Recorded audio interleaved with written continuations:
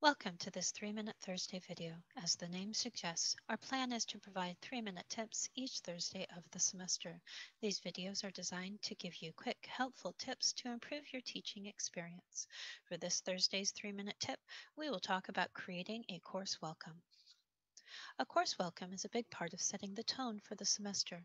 It can combine an introduction, an orientation to the layout of the course and expectations, and begin to build community.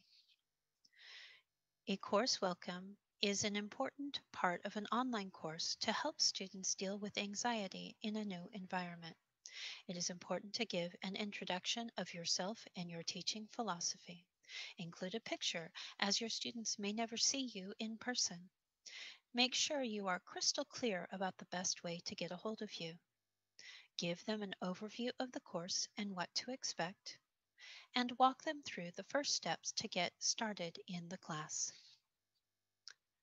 It's important to give students a chance to get to know you and each other. Minimally, you should post a picture of yourself, but consider also doing an introduction video or writing a paragraph about you to the level that you feel comfortable sharing and that you would like your students to mirror when they introduce themselves.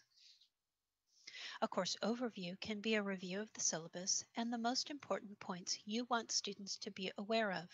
Consider a video in which you walk students through the organization of the course and what they can expect each week. This can really reduce the cognitive load for students entering multiple online courses.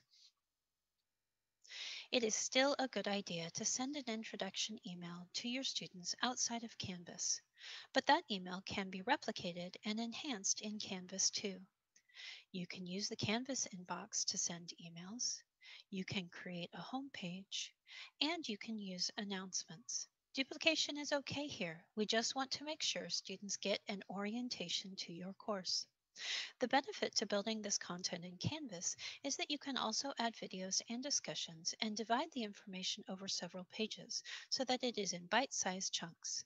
This can help you highlight the most important parts of your syllabus. Consider creating a Getting Started module in which you outline everything you want students to know as they begin your course.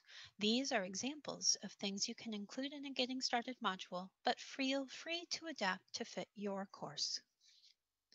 We hope this Thursday 3-minute tip has been helpful, and we encourage you to share it with others. Please contact us with questions, to schedule a consultation, or to share ideas for future videos. The best way to reach us is through our shared email account at gcid@ksu.edu. We look forward to hearing from you. Thank you for spending 3 minutes with us today.